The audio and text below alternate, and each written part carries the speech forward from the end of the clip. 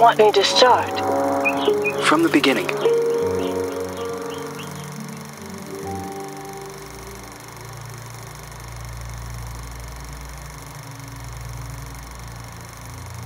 One late afternoon, a mysterious woman, who introduces herself as Dr. Reed Rosemary, visits the villa of the old notary, Richard Felton, whom suffers from a strange disease.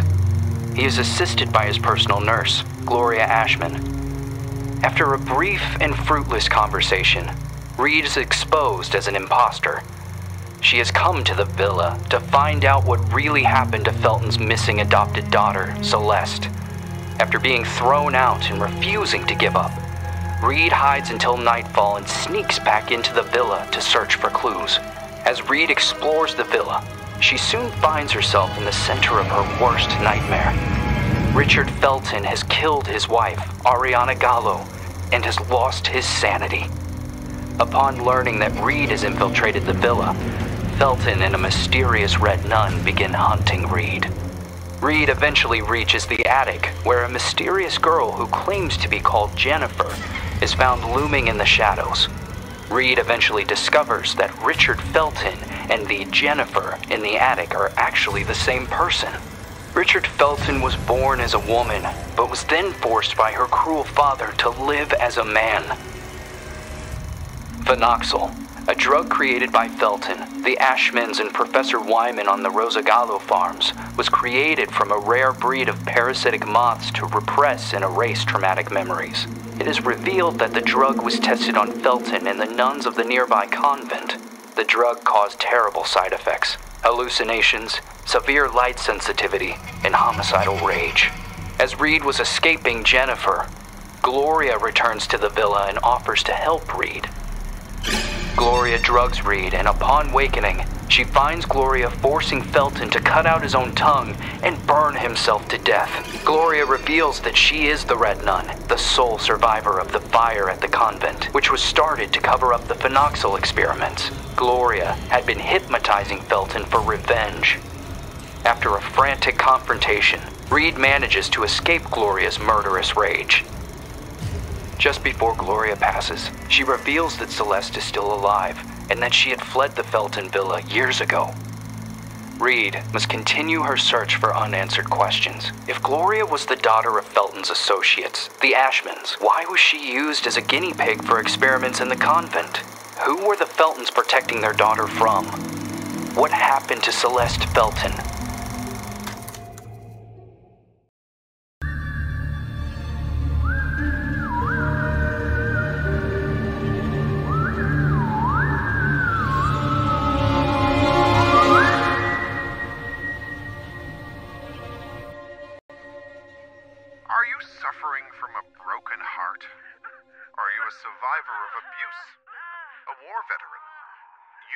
Suffering from post-traumatic stress disorder. We have the solution to your problem. Phenoxyl. It isolates and removes your torment, be it an old traumatic event or a bad memory. Say goodbye to restless nights and constant churning over it. Forget about it forever. It's finally possible with Phenoxyl. Monsters. Fucking monsters.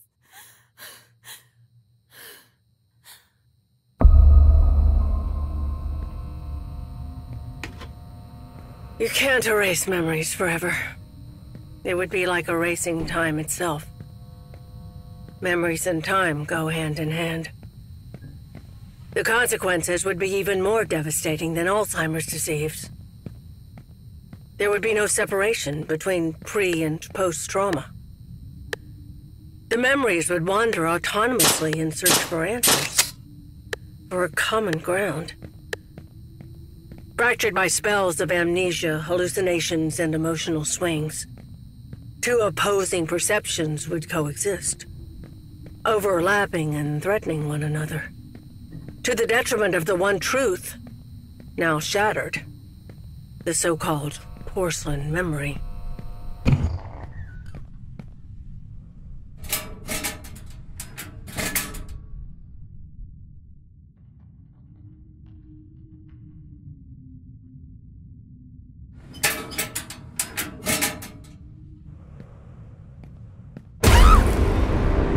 I won't open my mouth. I'll keep everything to myself.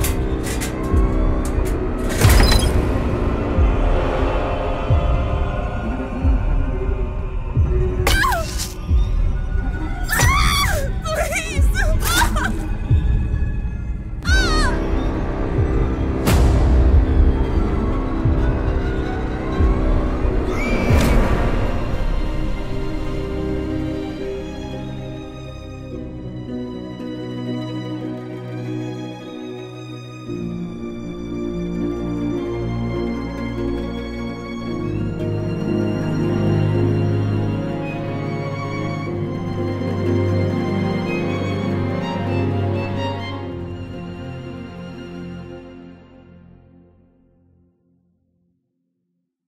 All this time, these people kept these experiments synthesizing this parasite.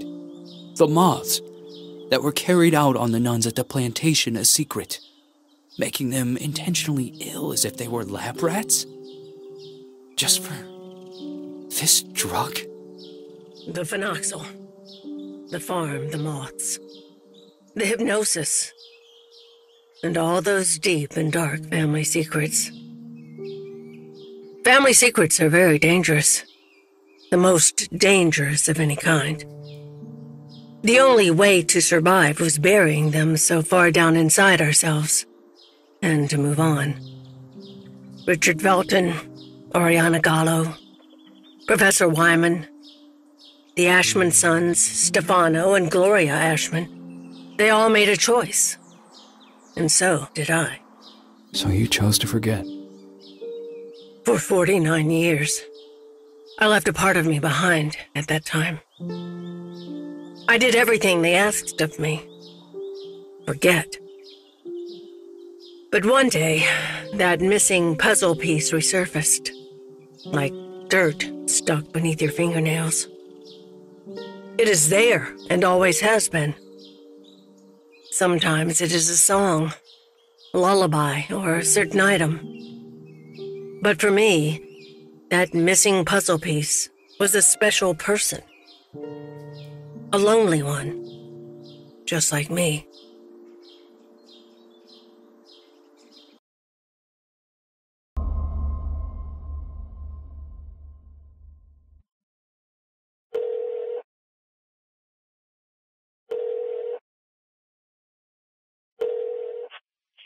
Yes.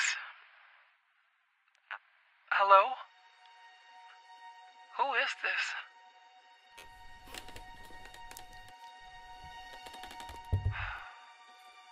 Ashman? Mr. Ashman. Dre! The girl is here. Shall I let her in?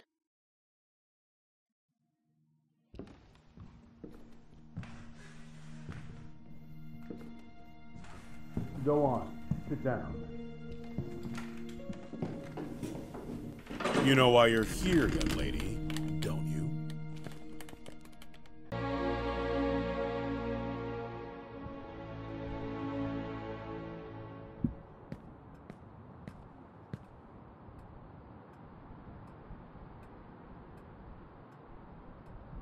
I am willing to turn a blind eye to the money and the cigarettes.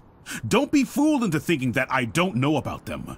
But for everything else, I refuse to do so. This is not a tourist resort, nor a playground.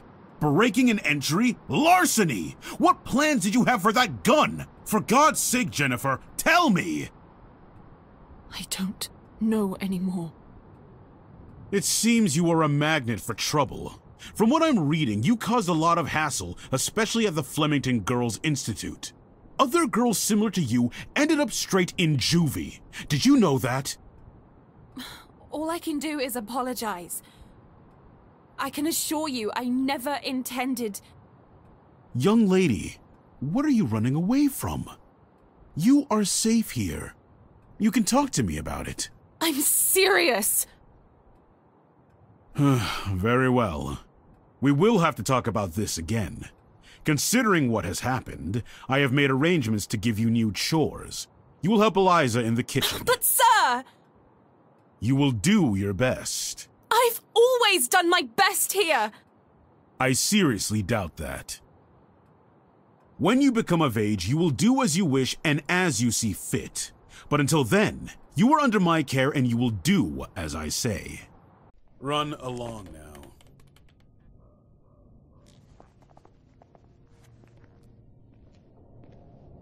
Oh, and by the way, Lindsay will no longer be a problem for you. What do you mean?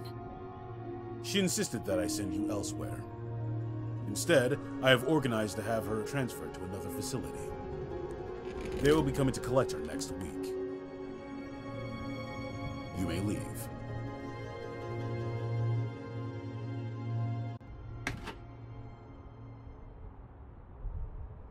The bathroom in room number 212 has to be cleaned. Oh, and don't forget that you'll be helping Elisa in the kitchen after lunch. Okay. You've really done it this time. Make sure that the two of you don't get him agitated after his parents' death. Mr. Ashman Jr. did everything by himself here. What happened to them? Dead, my dear. Like all those who grow old. And I'm sure the mourning sped up the process. Mourning? For the nearby convent. Have you seriously not heard of it? The convent just went up in flames one day. Even this building was partly damaged. 12 nuns died in that fire. Mr. Ashman's sister, Gloria, being one of them. That's terrible. They had contracted some sort of disease. They practically went blind. They had gone mad. And that Dr. Wyman? Sure as hell didn't help them. Poor girl. She was locked up in there by her own parents. Why? Hi, Jen. Oh, Andrea. I'll start with room 213.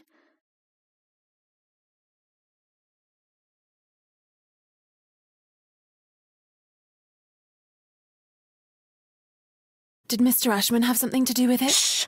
Lower your voice! You'll get us thrown out of here. It seems that Mr. Ashman had the bad habit of touching his little sister. Oh, God. Obviously, the parents didn't like this at all. So they sent him to a family relative in the north and his sister Gloria to the convent. If it were me, I would have done the opposite. For him, the arrangement only lasted a few months. For her, instead, well, that's another story entirely. He had always been Mommy and Daddy's sweetheart.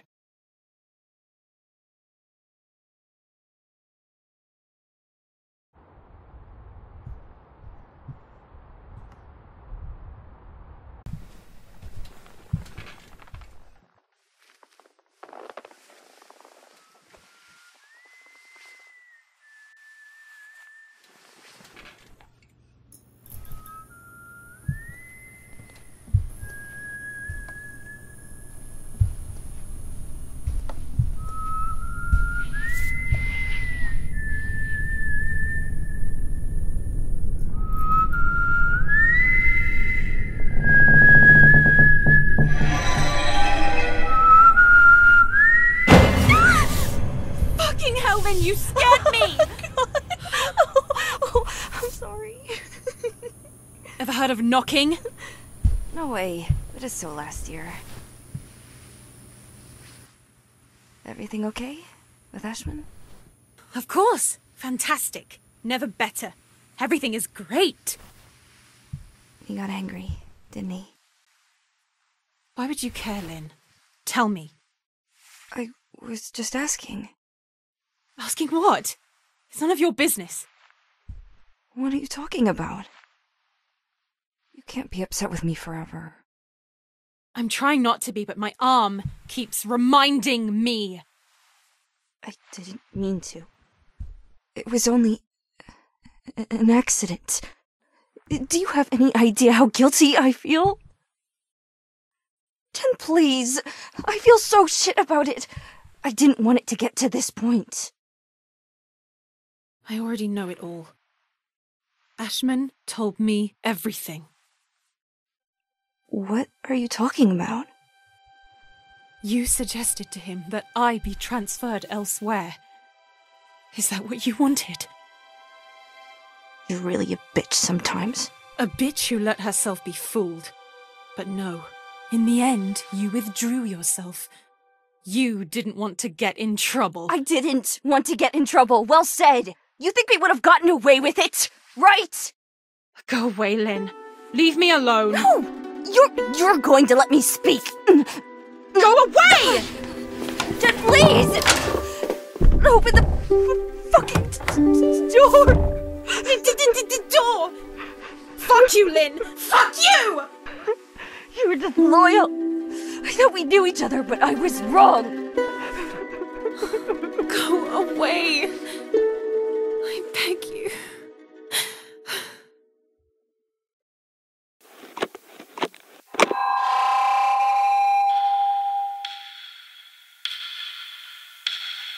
My God, I have to leave this place at once.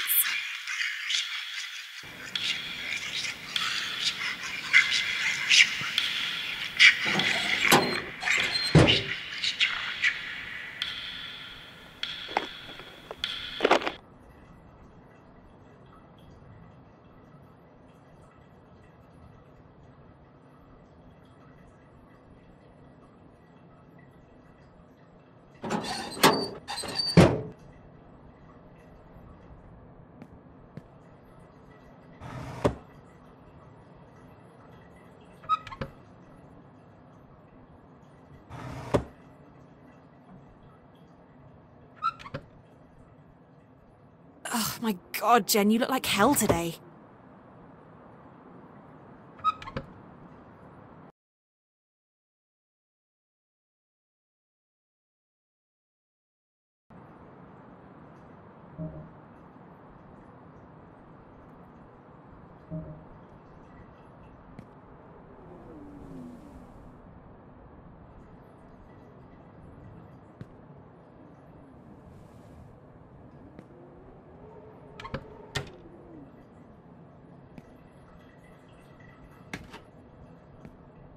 Lynn?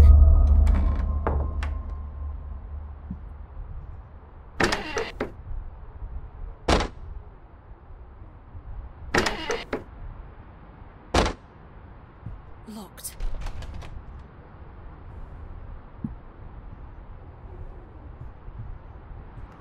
I can't believe I'm still dragging around this lice-infested suitcase. I've had it since I was at the Flemington Institute.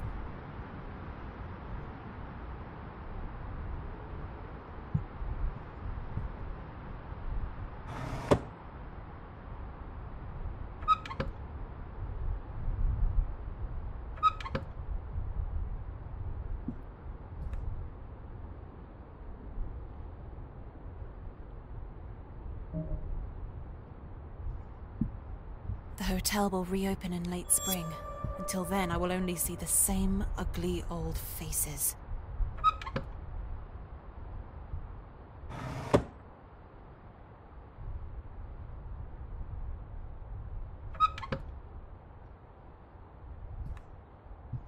What does it mean? If this is a joke, I don't like it at all, Lynn.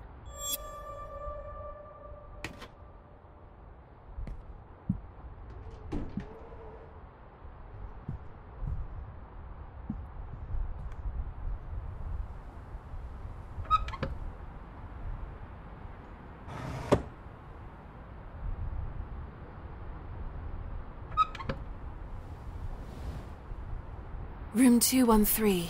Eliza said she would have taken care of it. I don't understand why it's locked.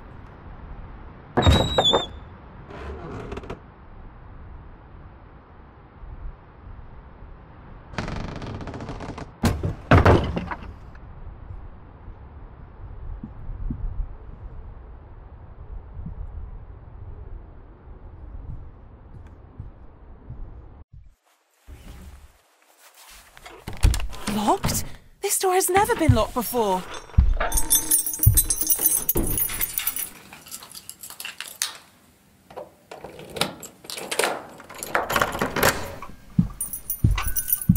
I'm exhausted.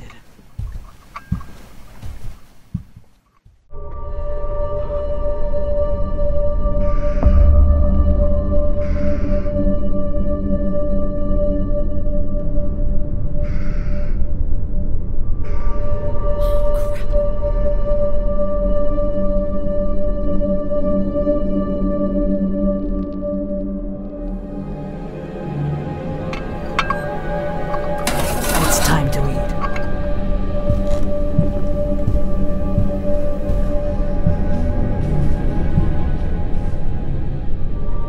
is that tray for? Who are you talking to?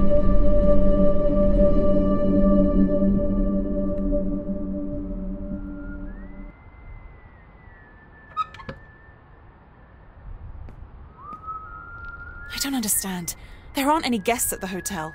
Who could have ordered a meal? What the hell does Acherontia mean?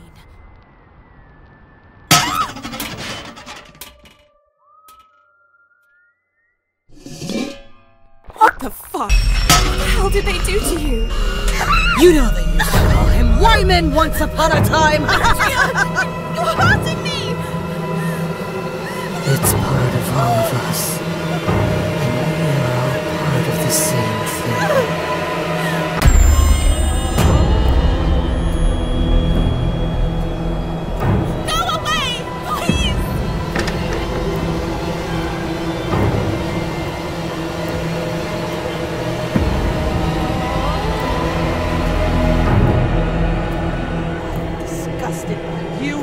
All the girls of your generation.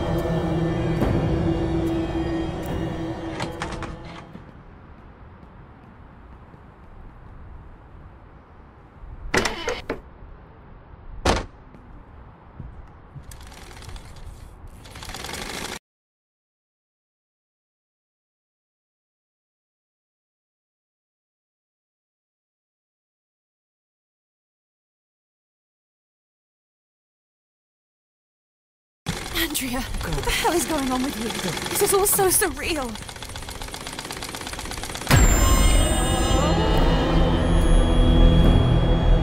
I just want to get away from this place! Surprise!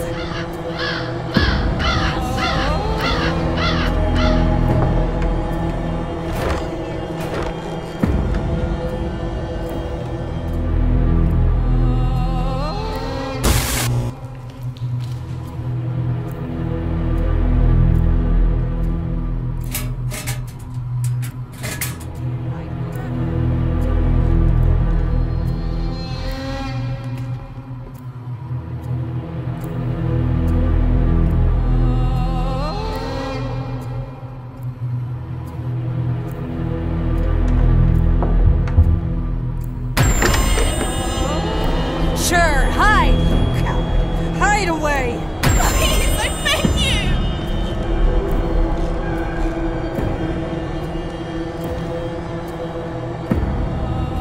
This must be the hotel's older wing. The one which was engulfed and destroyed by the fire. I will slit your throat, you bitch!